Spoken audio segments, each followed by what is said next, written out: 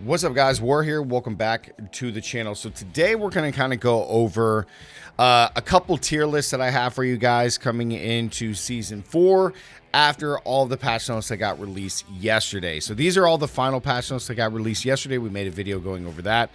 It's a little bit long, but there's a lot of information here, so feel free to go through and read this. The link will be down in the description below. But what I wanted to do was just go over a quick tier list for the classes, and then I'll have a separate video for the builds, okay? Your top 5 builds. So let's go ahead and hop right into this. I know a lot of people love these videos and just really enjoy the upcoming best classes in the game. So I'm going to kind of go from the worst to the best because we already know who the best is, but let's go ahead and go get into it. So right now, I still think Rogue is in the C tier.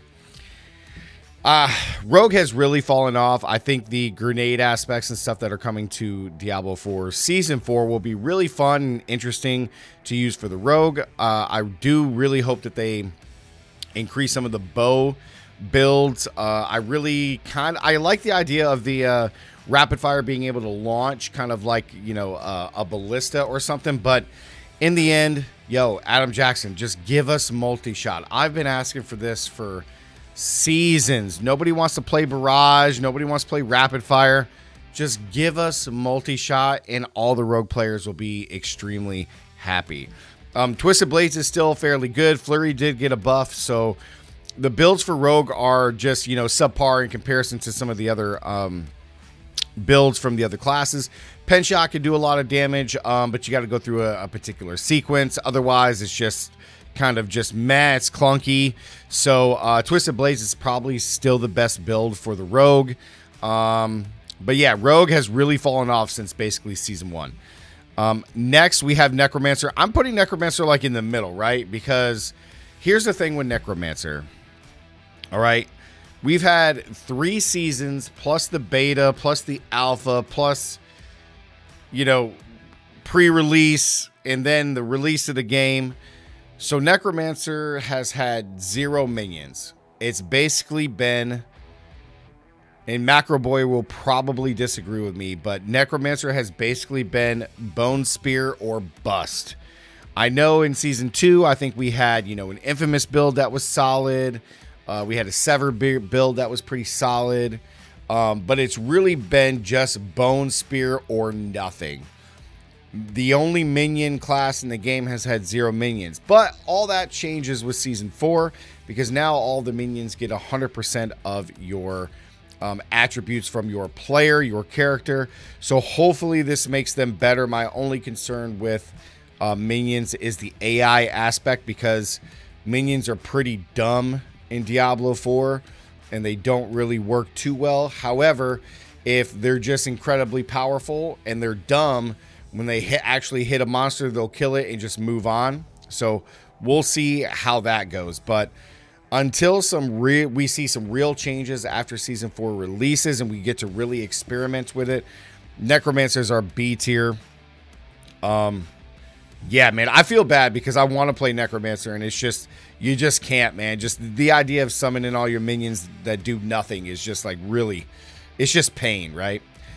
Quick disclaimer, guys, before we get to the last 3 classes.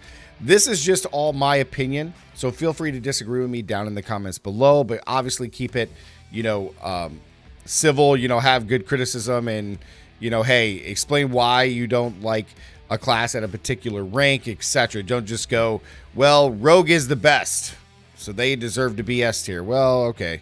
I can't really have a conversation with you, you know what I mean? But anyway, let's get back to this. Let's go to my class, Sork, A tier Sork, okay? Actually, we should just move these down. I'm sorry. Let's move these down. Sork is going to be B tier. All right, Sork has been basically the baseline of all the classes. Sork has continued to be, you know, pretty good at everything, but not the best at anything. The only time that they were top of the food chain for a moment was in Season 2 with the ball lightning, which was nerfed, and we found out that it was a bug that was double hitting everything. So that's the only reason ball lightning was even good. And now the ball lightning is complete trash. It's not even a build that you should consider playing. However, with that said, as a Sork main and someone who enjoys playing Sork, there are some very, very strong builds, right? You got like Frozen Orb, you got like Meteors, right? You got this new Frozen Nova build that's kind of cool. So there's just, Sork is just really good at just kind of everything, but not the best or worst at anything. I've said this for seasons that Sork has just been kind of like the baseline. The bummer with Sork is that it's just never going to really have like one of the best builds in the game. I think we hit our like cap in season 2 with Ball Lightning. I just don't see anything ever being stronger than that for Sork in the future. So she will be down in B tier, which is just kind of, it is what it is. Then we're going to get to Druid. Druid is A tier. Okay, Druid is just absolutely fantastic. Druid continues to get massive buffs and changes to the basic skills to make the leveling process easier. Resource management really, really easy. And they have just a plethora of builds that are super strong. The one knock is, I talked about this in the changes, is that overpower for one of the glyphs got nerfed, which is just ironic. I don't know why the devs would buff overpower in one season and then nerf it twice after that. It doesn't make sense. So now overpower as a whole is actually one tick worse than what it was before any changes were even made. Question, why do that? Just leave it normal then, I guess. I don't know. I'm not a dev. Maybe I'm just a dumb gamer, guys. You can explain that to me down in the comments below. But Companion's got a huge buff. Okay, Shred, basic skill attacks are all super strong. Lightning Storm, like pretty much any build that you play for Druid is just super powerful going into this next season. So I think there's going to be a lot of Druids. He's just really slow until you start playing Lightning Shred or you trample around. So Druid is incredibly powerful. And then last and certainly not least, and the best class in the game for 3 consecutive seasons, Barbarian. To be honest, it really should be like this. Like we should add another rank so that way the separation looks like this. Because Barbarian is so strong that I'm salty about it. And I'm sure a lot of non-Barbarian players feel the same way. Barbarians are so strong that in the lower levels, it may sound like an exaggeration, but it's not. You're doing millions, tens of millions before you even get to level 100. It's absolutely insane. Barbarian has been dominating with every single season. Any build that you have for Barbarian is just leagues ahead of any other class or any other build for that matter. Last season in particular, Barbarians were doing billions upon billions. Rogue did happen to do 1 billion, but again, you had to go through a very particular sequence just for penetrating shot to actually do it. And even then, that's something that you couldn't achieve just like going through a dungeon. It was made specifically for bossing.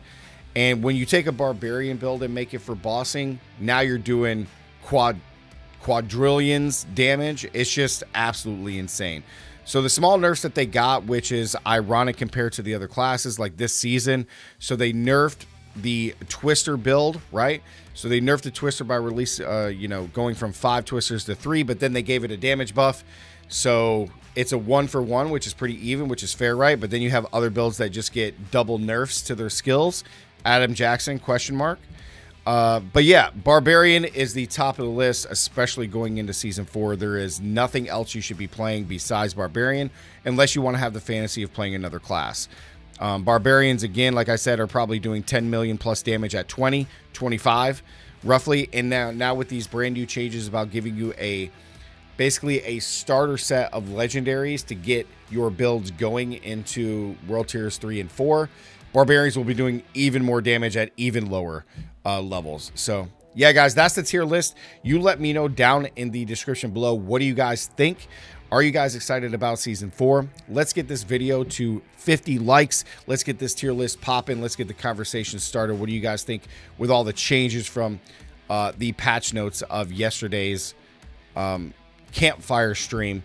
And you guys let me know if this list is pretty accurate or not and who should be higher or lower.